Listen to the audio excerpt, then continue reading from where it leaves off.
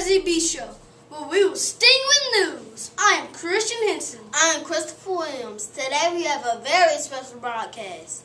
Yes, today at WLOK Elementary School, we have something very special going on. Thanks to Dr. Ben Carson and his foundation and Delta Airlines, we are opening our very own Ben Carson Reading Room. Yes, Dr. Carson has helped children all over the United States.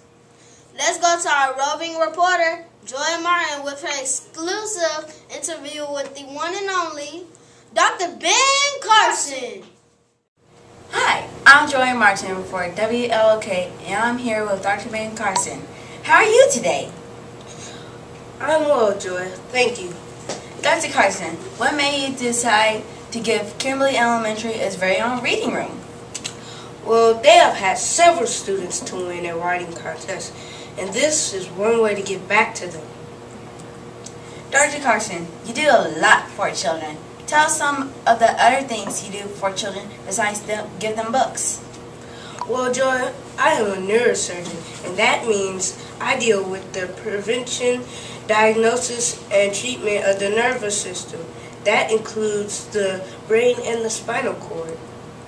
What inspired you to go into helping children? I was fortunate enough to have a mother who believed in me when nobody else did. She refused to allow me to fail.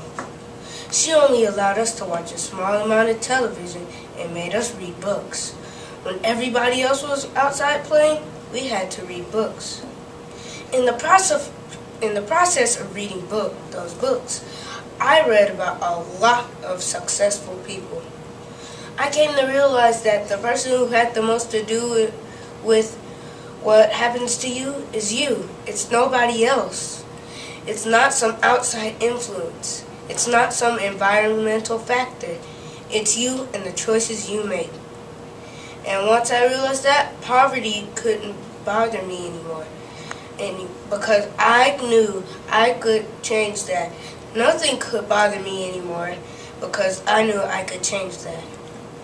That's the message that I try to get across to other people.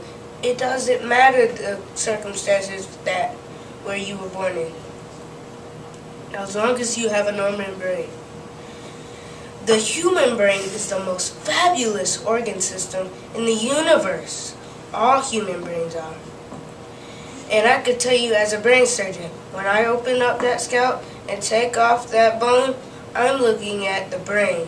I cannot tell whether the brain is from Africa, Scandinavia, or Iran, or the South America, because they're all the same. The fact of the matter is, that's what makes us who we really are. I think people put too far much emphasis on the wrong things. Wow, Dr. Carson, that is a wonderful message you share with not only the boys and girls at Kimberly, but every child in America. Thank you, Dr. Carson. You're very welcome. Now back to you at the station. Those were the most inspiring words I've ever heard. Thank you, Dr. Carson. Yes, it was inspiring. I would definitely remember the things he shared with us. That's our special report for today. Tune in every Friday as we sting with news. I am Christian Henson. I'm Christopher Williams.